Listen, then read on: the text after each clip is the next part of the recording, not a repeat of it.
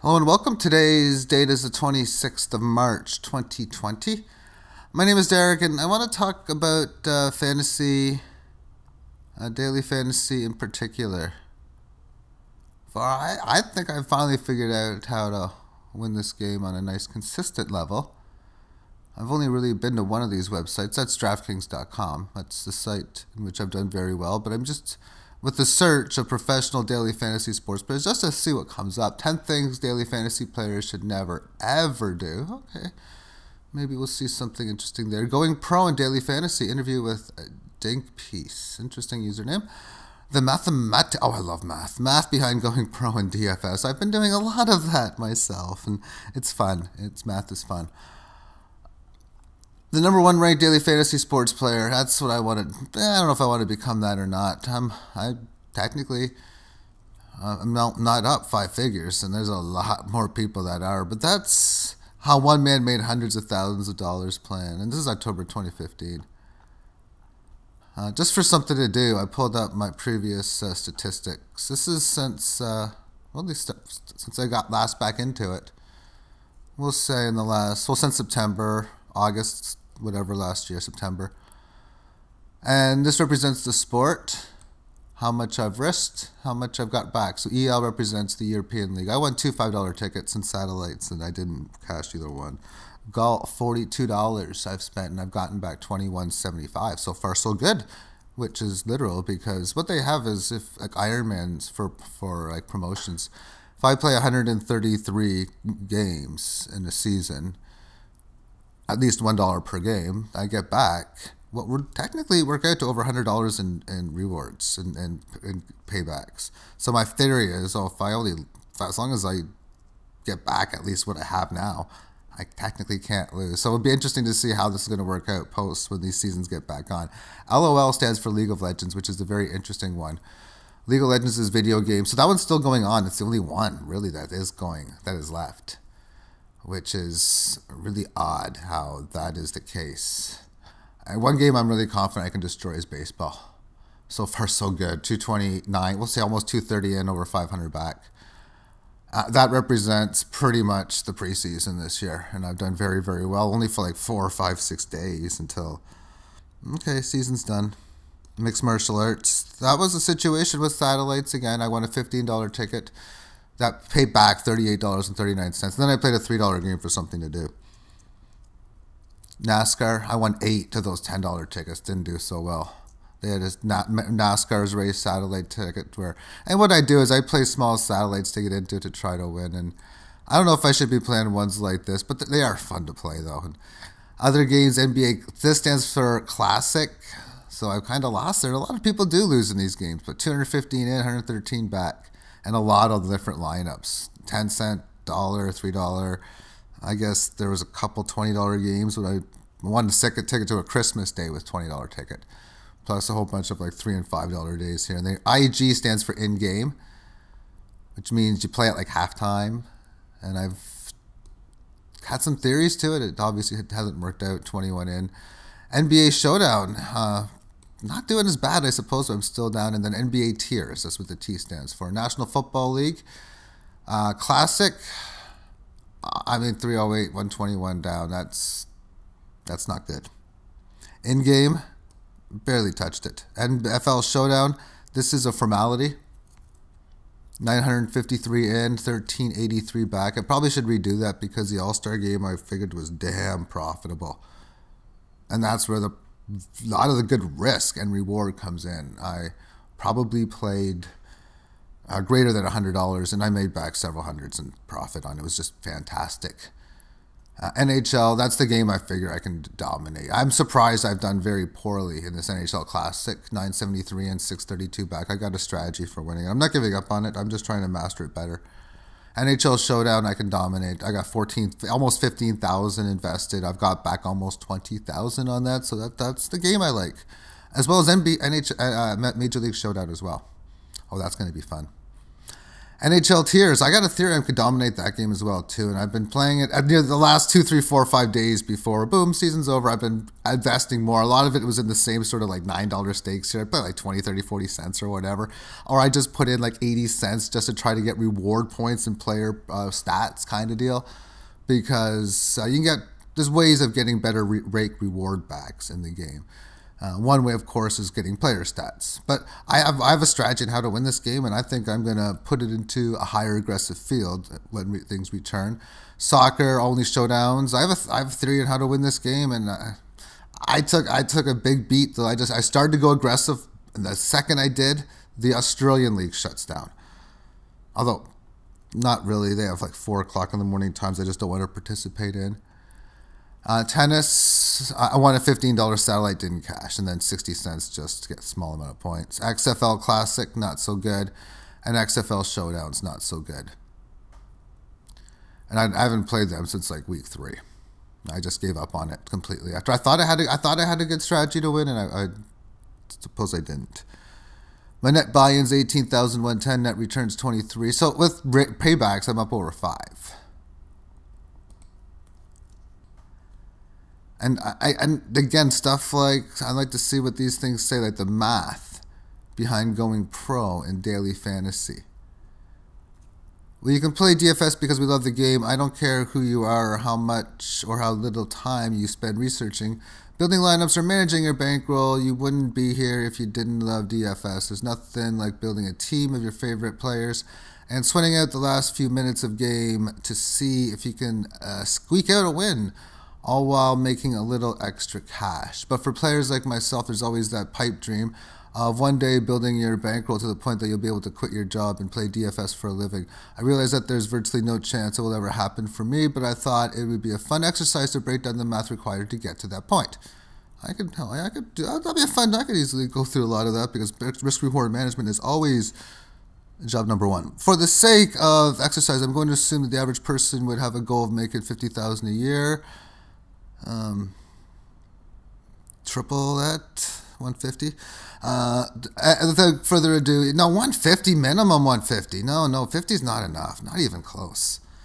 Not even close. Although 50 is fine. I mean, I'm just getting started myself. My plan this year was 150 for 2020. I'm just, again, building that bankroll up to the point of baseball again. I mean, the big money for, like, stakes would have started today, March the 26th, because that's when baseball season was supposed to start. So basically, from this point to, like, the end of the World Series, because baseball's huge, huge volume. Hockey playoffs is amazing on multiple levels, one being volume, which is what you're looking for to make this kind of number. Because it's all about putting up big stakes. But anyway, and to have big stakes, you need a big bankroll. Let's assume the average profitable grinder can maintain a daily steady 27% return on investment. Why are you playing the head-to-head from showdowns, we'll say, not heads up and double up? See, that's why you're not winning. You're playing the wrong games. These games are losing games. These games would be the bread and butter of a grinder. No, it's not. No, I don't even... How many have I played of these head-to-head double up of the numbers? 0. I can't say that. I think I just fooled around a couple times. There's probably $2 or $3 of that whole thing is head-to-head in hockey. But maybe 1 or 2 days. It was 1 day I did it. To average 240 per day with a 7% ROI, you would need 3,400,000 each day. Again, 7% to me, no, that's too low. You got to work for 20, 30, 40%. It can, and it is. Well, for mine, in my ROI, that's 5,000 on 18. So that's, well, that's like 30% or something. Yeah, okay, so be it. The average, and again, that doesn't include the paybacks because there's, oh man, I don't know if I don't know if I got $1,000 back in return rate backs. Maybe not quite. Maybe definitely many hundreds. But anyway, that's average $240 per day with a 7. Yeah. So how long would it take? And well, conclusion. There's really not much to this. This was the one that I was curious when I read the headline in here. 10 things daily fantasy players should never, ever do. Have your have your baby sit on your money. Anyway, where's the list here? 1, don't ignore the news, especially with regard to injury. Knowing your injuries is always an important aspect.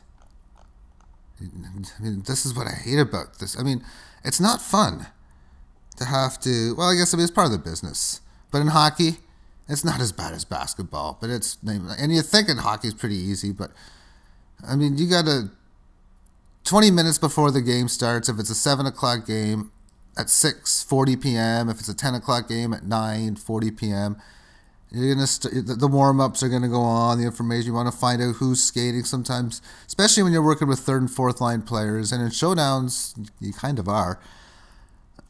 It's something you have no choice but to understand who's going to be playing with who, line changes that are going on. In baseball, the batting order, who's hitting and who's pitching. That's really about it. Like, what type of special things does a pitcher have? Any special out of the normal situational things? He's going to be limited to 60 pitches coming off injury, things like that. Of course, I mean, that's just basic. Don't set your lineups too soon. I always set my lineups to start, and then I just look to fix them up later. A bit nice snow game. That's nice. That's an interesting picture, but obviously, first ever Blue Jay game had snow, but not that much. And when that game started, I was pretty much a baby. Don't ignore the outside data. Well, duh. Don't have tunnel vision. Now I gotta Bales. I've always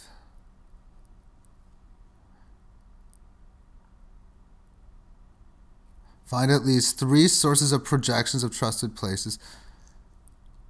Well, see, for me, I mean, I've been handicapping professional and even amateur sports at times as well since the 1990s. I have been a box score fan for quite some time. I remember the days when I worked in the factory all the time, where 12-hour shifts, and it worked out that you'd start off, you'd work 2 hours, half-hour break, 2 hours, half-hour break, 2 hours, half-hour break, until the end of the day. And during those half-hour, I had a lot of Toronto Sun newspapers that had a lot of box scores, so I got pretty good at understanding how they actually worked. And then you play the video games within them, and then you're a computer programmer and you play around with different things like that. You get a good idea on how to use that as a metric into how you base your lineups. But don't ignore, oh my goodness, this is so important. Don't ignore public perception. That's like almost one of the top things to do, is knowing what the public is doing.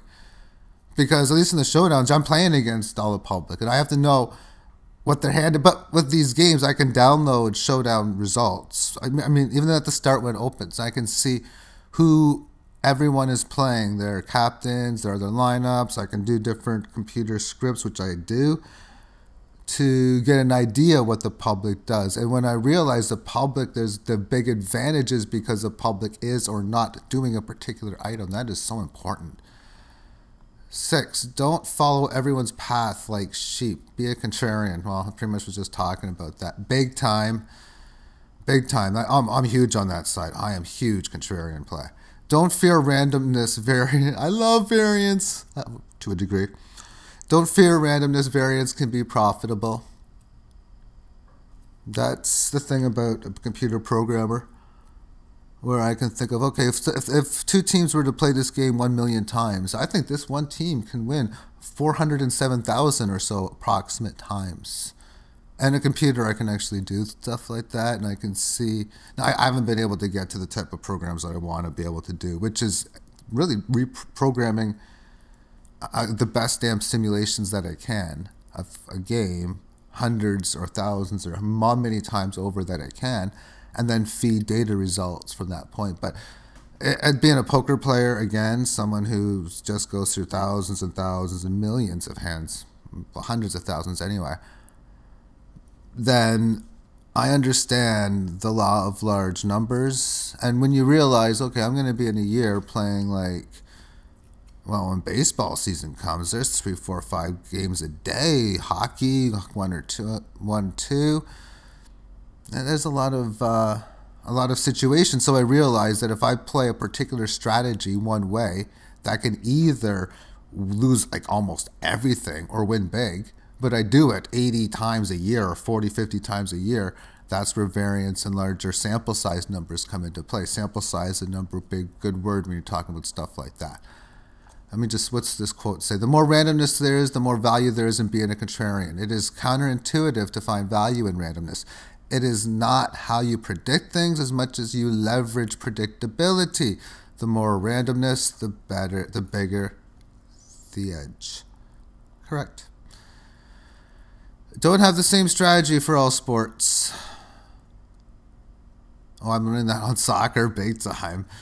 But pretty much the same strategy for the same general idea for soccer I'm using in hockey, and same thing with hockey and baseball. It's pretty much the same. And generally speaking, it's almost the exact same. But, I mean, basketball is a totally different beast. Football is a totally different beast. But by baseball, hockey strategy is pretty much worth the exact same. Don't pick the wrong types of action. You play the games that are disadvantaged to you? Is that what you're trying to say?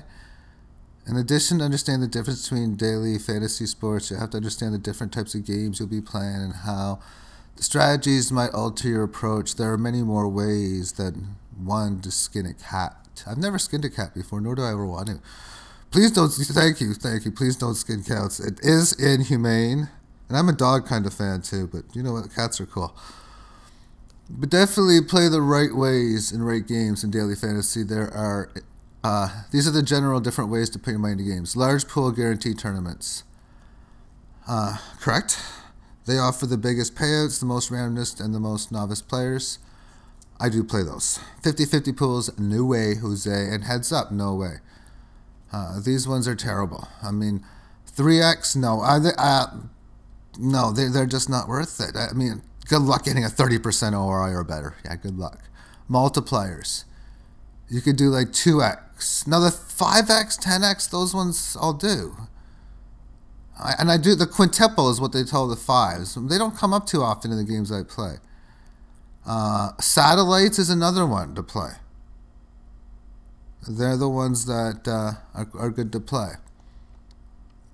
But basically, you want ones that have very high first place payouts, especially because my strategy works that it does very good at hitting the high end, top end like percentage payout fields. So it's going to hit the top 1%, 2%, top 5% more, way more often with the law of average states. So that's what I'm looking for, games that do work within that. Bale says tournaments play introduces the most randomness. You are competing against a lot of different lineups and varying degrees of quality of play. He looks for high upside picks in tournament again, and statistics, consistency and statistical certainty more in other smaller pool games. See, my strategy, you don't even have to have ever watched a baseball game or a hockey game in your life.